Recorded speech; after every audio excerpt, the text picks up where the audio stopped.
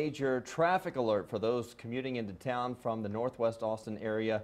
Let's get you over to Amanda in the traffic center. All right, thanks, Brian. We'll go right over to our traffic maps for you. You are looking at our maps here showing 2222 between Parkcrest Drive over to Mopac. Those main lanes are currently closed due to that water main break that actually is causing the roadway to collapse. Now, commuters obviously won't be able to get on those main lanes. The good news is we got lots of alternate routes to get you around the area. So let's start from Mount Bunnell Road down to 35th Street. Also, you have Mesa Drive over to Far West Boulevard. Those ways will both bring you back over to Mopac. If you're on the east side, Burnett Road to 45th or even Hancock Drive.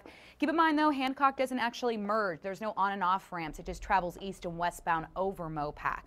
I also want to let you know you'll be traveling through some local neighborhoods as well, so keep those speeds lower. We got a lot of little ones getting up and out the door, getting ready to start school.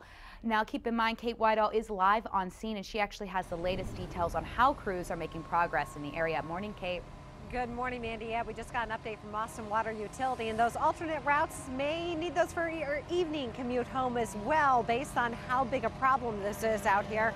You can see Austin Water on the scene right now. What they told us is that a 20-inch water main broke, and so what they're having to do is go in. They're going to be digging up the roadway to figure out where that break happened. But their bigger concern is the fact, because this is such a big water main, and you can see the water that was flowing down 2222 earlier this morning, that possibly the soil underneath the roadway washed away.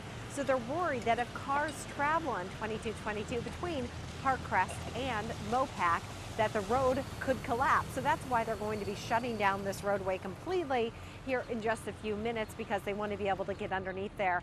And these sorts of things take hours. They couldn't give us an exact time frame of how long it's going to take, but there are already 3 holes in the road. Not very big holes, but you know, relatively big enough that they're not going to be able to have cars travel on it. So until they get that fixed, cars won't be able to be on 2222. So coming back out live, you can see that traffic is able to travel on Balcones going both north and southbound. Here in the next half hour or so, they're going to be shutting that down because they don't want cars traveling over 2222 at all, for fear that possibly the road underground might have some issues. So of course, we'll keep you posted as the morning goes on this situation.